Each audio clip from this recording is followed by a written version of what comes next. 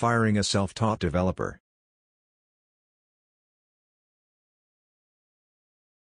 Solo ERP developer here.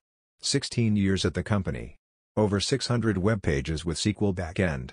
I can't be fired. The self-taught part here is irrelevant. Firing anyone who solely maintain a critical system is pretty much dumb. As a non-programmer, why the whole company using a custom erotic roleplay system? Flushed face. Everyone's self-taught. No one learns how to write good maintainable, testable code at uni. LOL, the shit I've seen people with CS degrees write. I got a bachelor's for programming and I still feel self-taught.